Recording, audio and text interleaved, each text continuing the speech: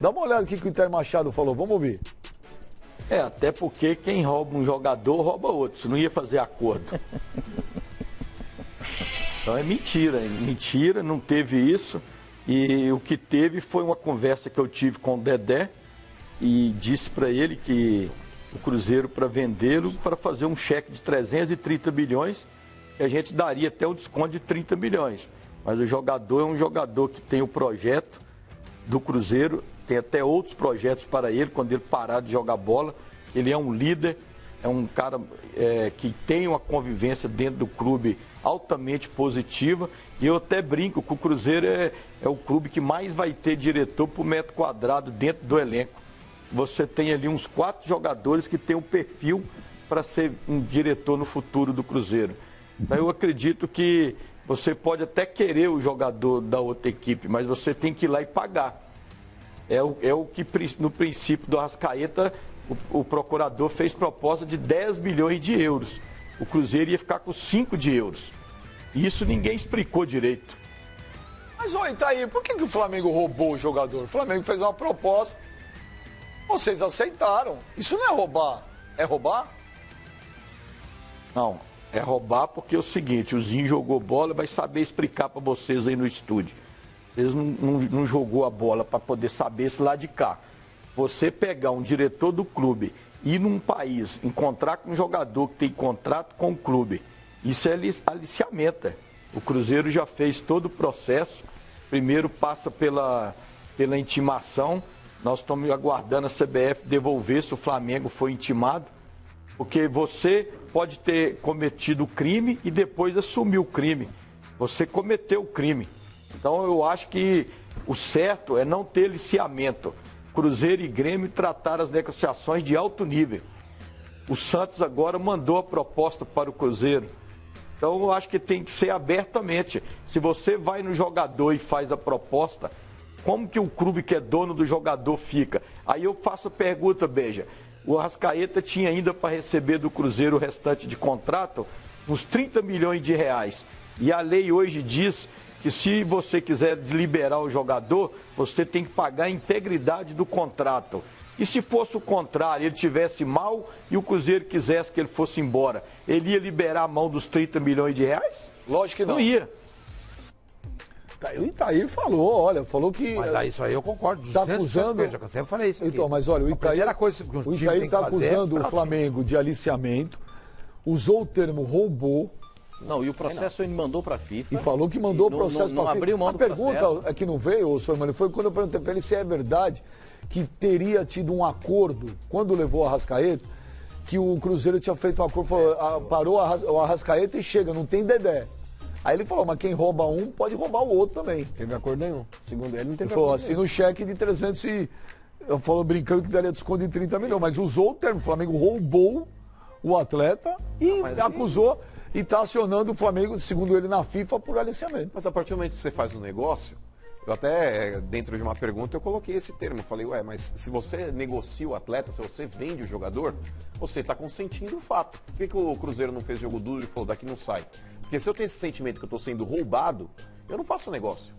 Foi o que o Atlético fez em relação ao Elias. Pois é. Foi o que o Santos fez com o Ricardo Oliveira, naquela oportunidade lá que o Ricardo queria sair, o Santos não queria vendê-lo. Você força isso aí tudo eu concordo com você. Só queria dizer o seguinte, permanência. eu não estou me referindo ao Flamengo, ao Patachoca, nada disso.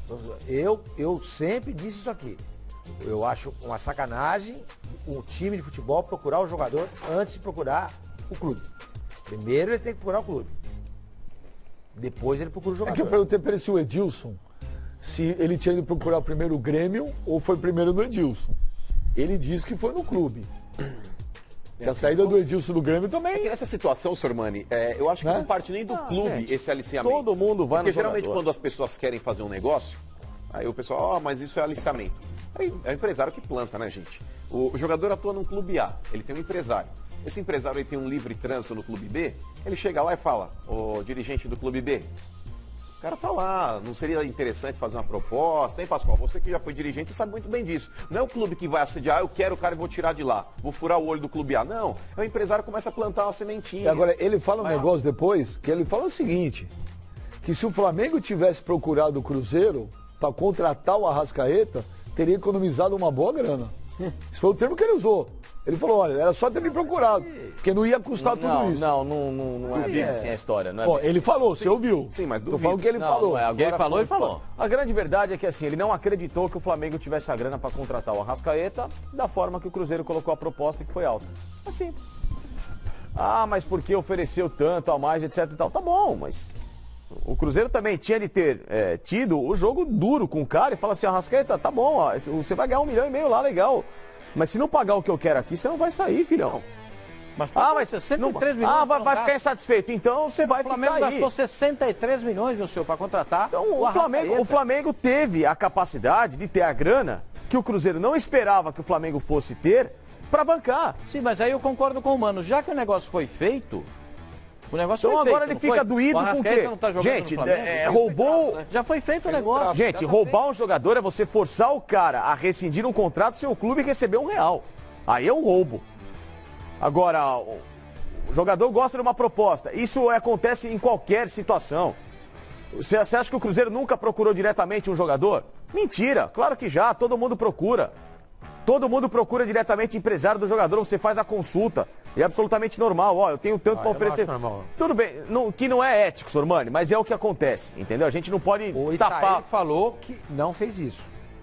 Você pode falar que alguns fazem isso.